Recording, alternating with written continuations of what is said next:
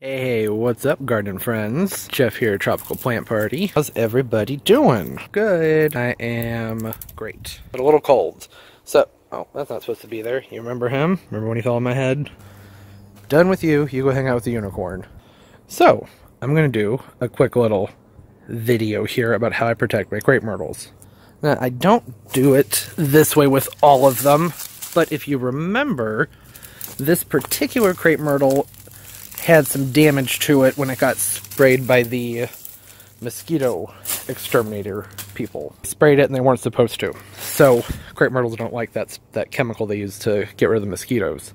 So I'm going to go ahead and protect it the way I would my other Crape Myrtles. This variety, the pink velour, I've never had to protect these before. They always come back in my Zone 6 garden, no problem. But because of that setback with the mosquito spray, which eventually led to this having sooty mold and scale, I mean, it had all kinds of diseases after that happened and infestations. I'm going to go ahead and protect it just to be safe. I mean, worst case scenario, I have to get a new one, but I'd rather not because that's a setback. This guy grew an awful lot this year and it was beautiful.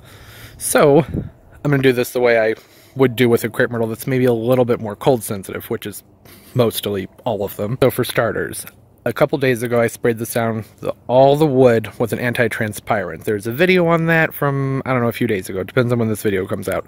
The video is just called anti-transparents, something like that. But that's going to help prevent the wind from blowing the moisture out of the wood, because the hardest part with keeping the Crape Myrtles alive is keeping the wood alive through the winter. They'll come back from the ground, no problem.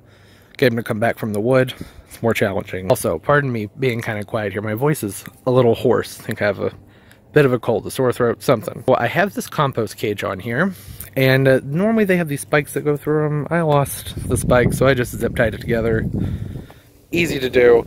And then I fill this with pine bark nuggets. See them? Pine bark nuggets. I like them because they don't tend to compact quite as much. They breathe a little bit more, so you don't always get the rot on the inside. Another thing you can do is you can first wrap the wood with frost cloth. That works wonderfully. I think that that's overkill for where I live and for this type of plant. Or you can set the cage up, fill it with mulch, and wrap the whole cage in frost cloth. Depends on what you want to do. Using the frost cloth around the wood is nifty because it helps keep the wood from being in contact with the mulch. Sometimes too much moisture can develop, things can get kind of toasty where I live. Some days, you know, we have days in the winter that it's in the 60s, but that's not normal. Normally we're below 30 all winter. It can lead to rot. It can even actually trigger them to start growing, and then you get a cold snap, and then they die back, and it just causes problems. But like I said, I don't think I need to do that where I live. But that's why you would put the frost cloth around the bark instead of around the cage. For bananas, I always put it around the cage. Or plastic. That'll be a different video.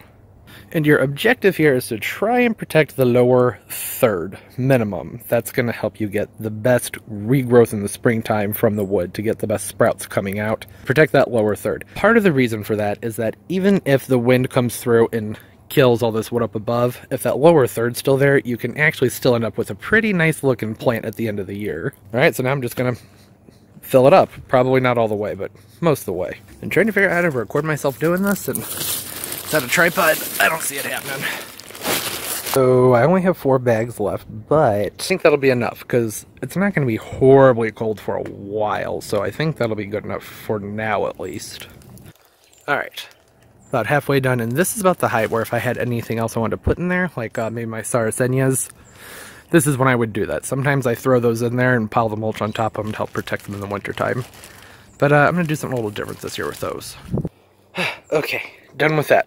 A little out of breath, sorry. That's as high as I'm taking it. Because it's supposed to also be in the 40s and 50s. We have a cold snap right now, but it's supposed to warm back up. So I don't want to rot this. In fact, this even may be too much for right now. But let's just pretend that this is the time when I would fill this up all the way.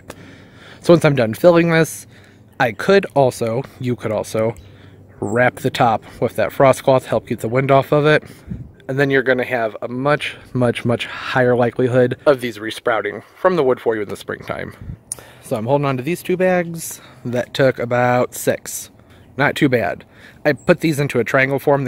There's an extra panel so it can go into a square. The triangle's plenty for this. It doesn't need a whole entire huge compost bin thing going on. Like I said, it's mostly just to keep the wind off.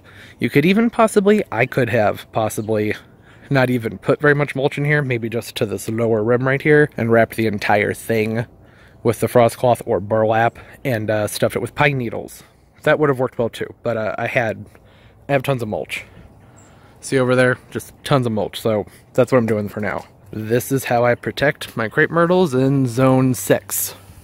Try to keep that really short. Hopefully I pulled it off. So hope everybody's doing well. Don't forget to like, subscribe, comment down below. I love talking to y'all. And you can follow me on Snapchat, Trop Plant Party, Instagram, Tropical Plant Party, and on Twitter, Tropical Plant JC. I use Twitter more than anything else. But as always, hope everybody's doing well and keep on growing. Bye-bye.